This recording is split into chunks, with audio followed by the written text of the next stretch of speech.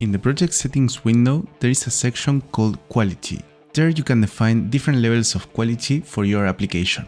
In this video, I will show you how to choose the quality level at runtime by pressing a key and also using a drop-down menu from the canvas. We will also see how you can easily save the chosen quality and load it when the application starts. Subscribe to this channel and let's start solving this problem. I will create a canvas and inside create the drop-down object. In the inspector, we need to set up the different options. In this case, as there are 3 quality levels, I will name them quality 1, 2, and 3. Please pay attention to this. The first option corresponds to the value 0, second option for value 1, third option for value 2, and so on.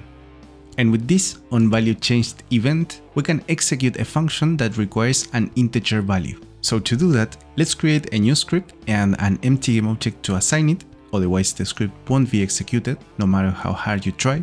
Inside the script, we will define a changeQuality function that requires an integer value, and inside execute the setQualityLevel function from the quality settings class, passing the quality index received as parameter. So if we execute this function with 0, 1, and 2, we will change between those quality levels. Now, let's change the quality when we press the number 1, 2, and 3 from the keyboard. For that, inside update, we read those keys and inside execute the changeQuality function, passing the proper value as parameter. If we run this, when pressing 1, 2, and 3, as you can see, the quality is changing. Please remember that you can subscribe to this channel with the button below. Now, let's change the quality settings using the drop-down menu. For that, we select our drop-down object and in the inspector, add a new element in the onValueChanged event, drag the game object that has the script with the changeQuality function to this field, and using this drop-down menu, choose the changeQuality function inside the dynamic int section, not this changeQuality function from here, but this function in the dynamic int section. If we run this, we can change the quality settings using the drop-down menu. I will repeat it a third time. If you choose the wrong function, it won't work, because you will always be calling the function with this parameter from here, which is static, never changes. You need to choose the dynamic int function, and that way, when the dropdown changes, the function will be called with the dynamic value that the dropdown menu has. So, it's all working. But if we exit the application and enter it again, you'll notice that the quality settings resets every time. So now we will see an easy way to save the quality settings and load it when the application starts. And we also need to load the value in the dropdown object so it indicates the right value when starts.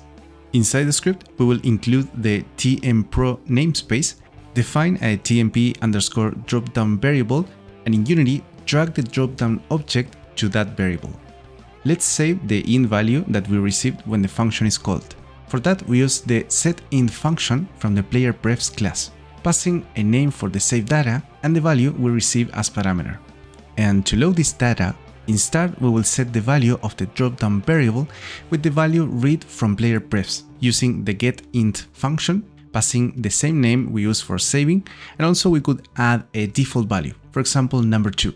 So if it's not any saved data, default quality will be this one.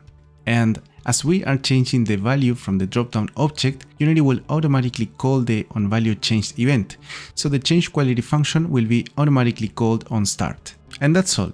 Here you can see that the quality level is 1, we hit play, the quality level changes to level 3 because there wasn't any saved data. Now let's change it to level 2 with the dropdown object, exit the application, enter again, and as you can see, Unity loads the second level of quality. Don't forget to subscribe, so we'll see each other again in the next video.